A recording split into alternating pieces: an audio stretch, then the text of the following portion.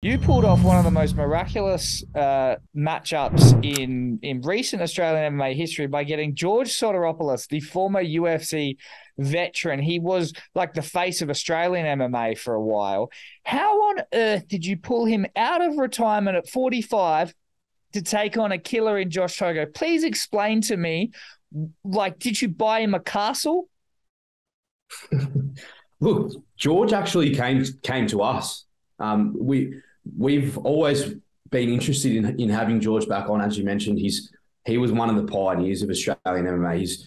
He probably should have been a lightweight champion in the UFC. It was pretty stiff to not get a title shot after going 7-0 in there.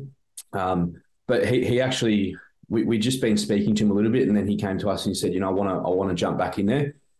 We ran through some options with him, and he was really excited about the Josh Togo fight. And as you know, Josh is probably the scariest lightweight in the country right now. And George was like, "Yep, let's do it."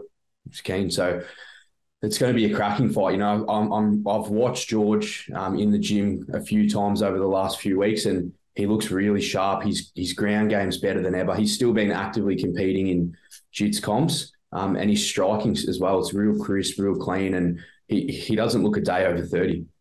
So you're saying this isn't a money fight? He wants to come back and compete more than just this one fight?